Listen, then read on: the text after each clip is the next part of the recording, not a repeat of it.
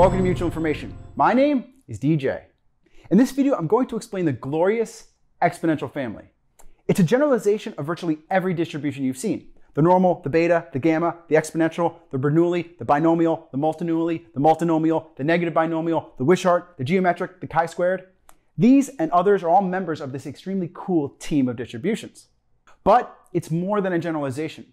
From this perspective, special properties are revealed which ease maximum likelihood estimation, simplify Bayesian statistics, and enable generalized linear models, among other things.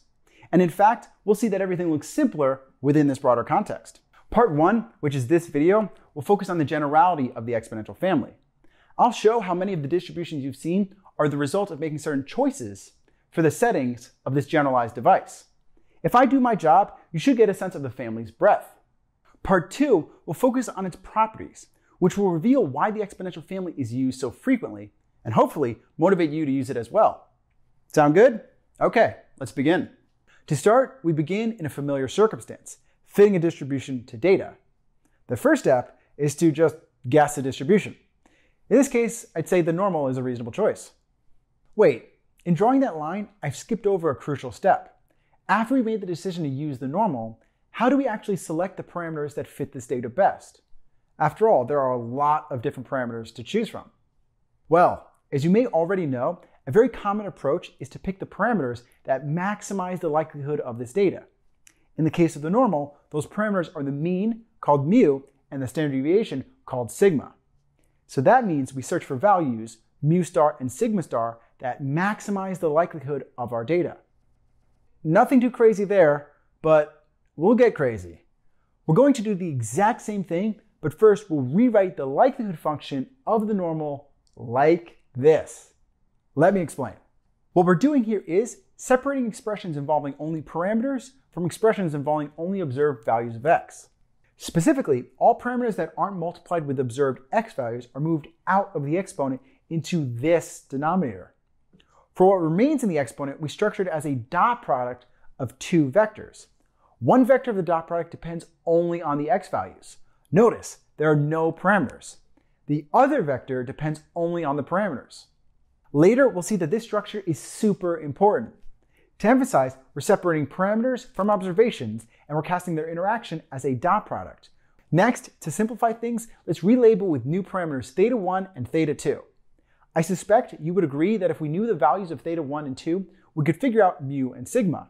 So, speaking in terms of theta1 and 2 is just another way to specify the normal. In fact, since knowing theta1 and 2 gives us mu and sigma, then we could say the denominator is just a function of those two. So let's call it z of theta1 and 2. Okay, now, in much the same way we found the maximum likelihood values for mu and sigma, we could find the maximum likelihood values for theta1 and 2.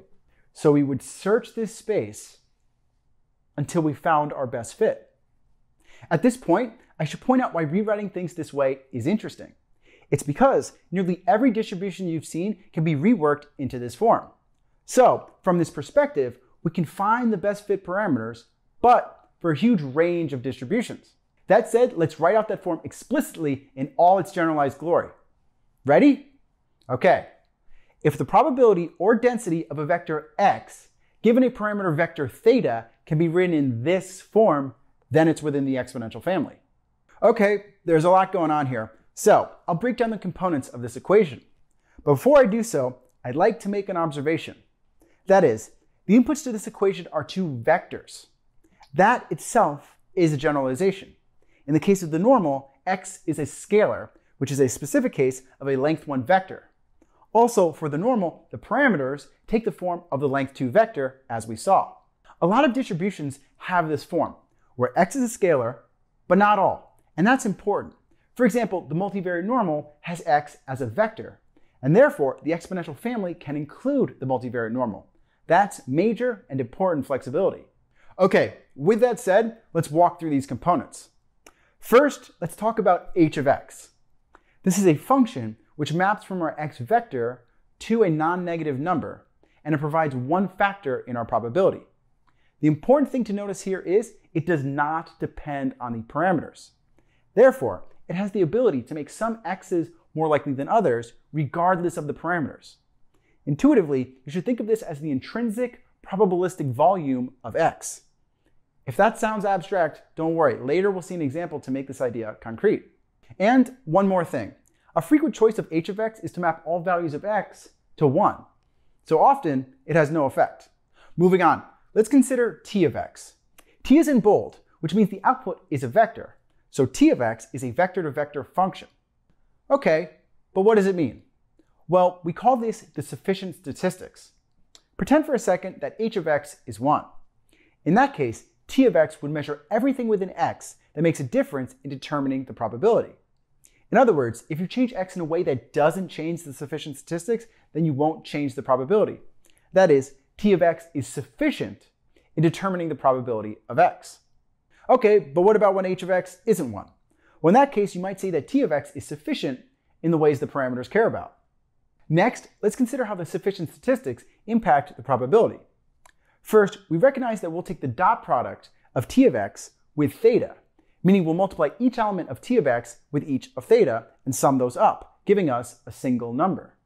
Now, the dot product can yield a number anywhere on the number line, positive or negative, but it works its way into the probability through the exponential function. If you're familiar with exponentials, you know that raising e to any real number always yields a positive number. So this term must be positive, which is another defining and simplifying feature of the exponential family. Okay, deep breath, we're halfway there. Let's now discuss z of theta. This is called the normalizer, and it has one purpose: to ensure that the probabilities sum to 1 if you integrate over the domain of x. So naturally, it's defined as this integral. I think it's pretty clear that if we define z of theta this way, integrating p of x given theta will yield a value of 1. One thing to notice is that since we are integrating out x, this expression depends only on theta. That's another characteristic of the normalizer. It speaks to the domain of x, so it has nothing to do with the individual value of x. And that, in fact, is a big task. That domain can be massive, exponentially massive. So this integration can be a real challenge, sometimes impossible. Keep that in mind. One other thing. It's quite easy to imagine that for some choices of h of x and t of x, there could be parameter values for which this integration is infinite. Well, for that, we simply rule out those parameters. We only consider parameters where the normalizer is finite. Sometimes it's best to just throw things away. And one last thing. You may have noticed this one weird term. Well, it is indeed weird enough to get its own bullet. The term refers to the measure of x. In general, it can provide the volume of x, just like h of x does. But we can dedicate that task entirely to h of x without losing anything. What remains of nu of dx is to generalize to both the continuous and discrete domains. To simplify, to know nu of dx means you know how to sum over the space of x, which will be either taking the integral over a continuous function or summing over discrete events. All right, so that was a headful. Let's take a step back. The exponential family is a generalization in which a lot of distributions live. That means if we make choices for h of x and t of x, and we know how to sum over the domain of x, then we'll get a specific distribution, probably one that we've seen before. In fact, let's go over the choices made to get to the normal. In that case, h of x maps to 1. So all values of x have the same intrinsic volume. The sufficient statistics of the scalar value x maps to a length 2 vector with elements x and x squared. Finally, integration involves summing over the real line. From that, everything else falls from the definition of the exponential family. But recreating the normal distribution isn't the interesting part.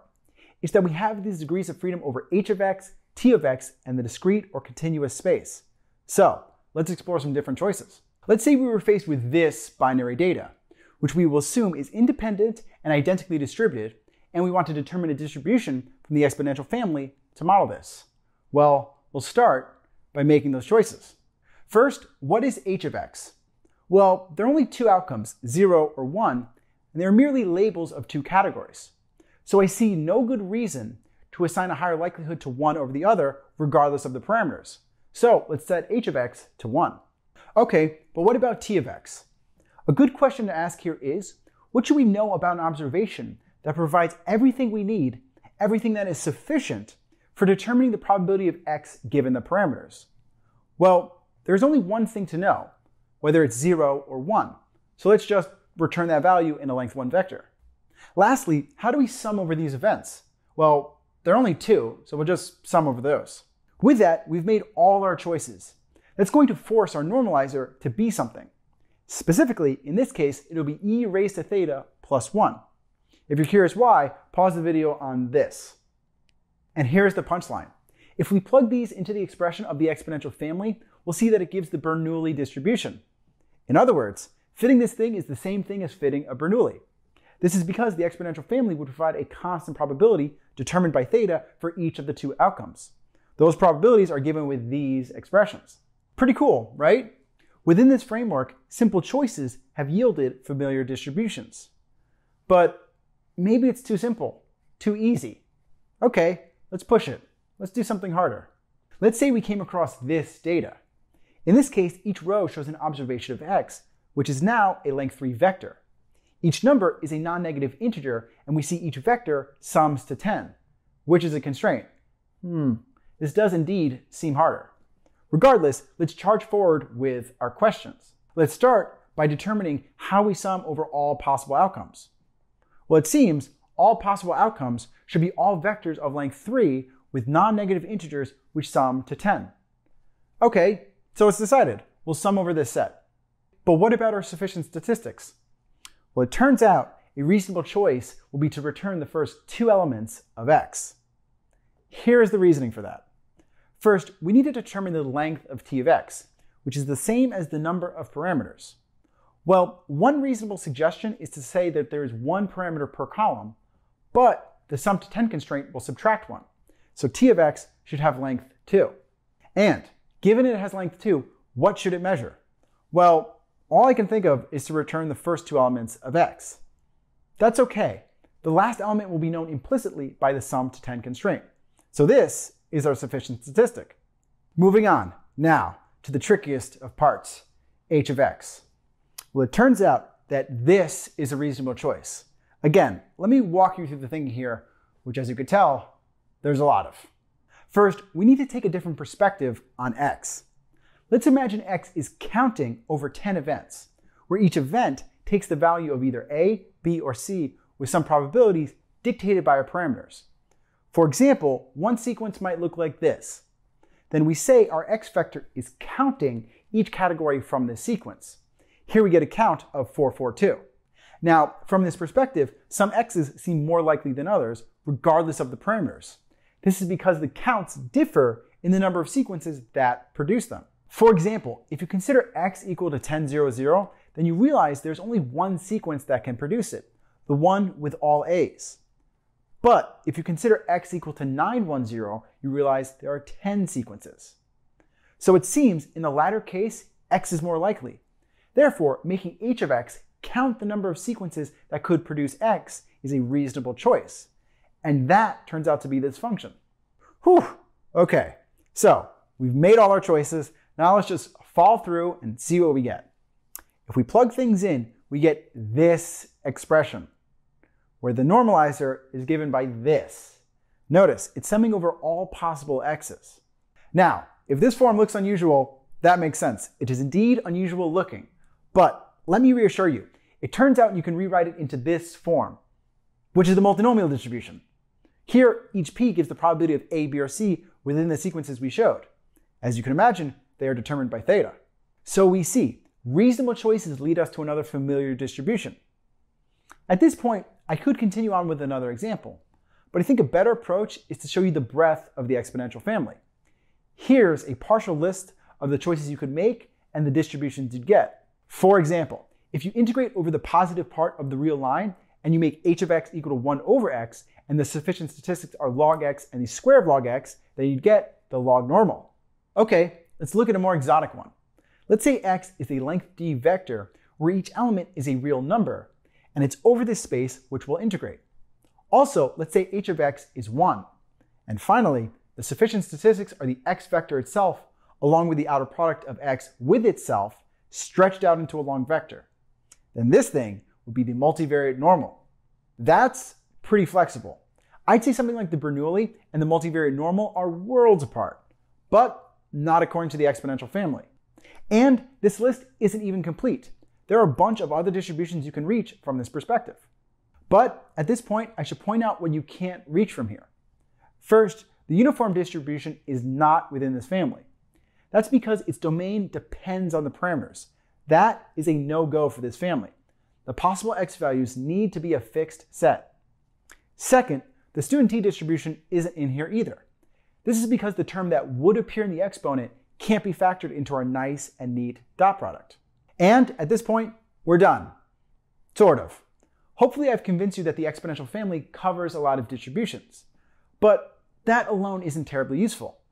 What is useful is all the special properties that follow from this generalized structure. If you're interested in that, then check out part 2. And finally, thank you for your focus. If you enjoyed this video and would like to continue learning about statistics and machine learning, please like and subscribe. Content like this is the content I'll continue to make, especially if I can get your support.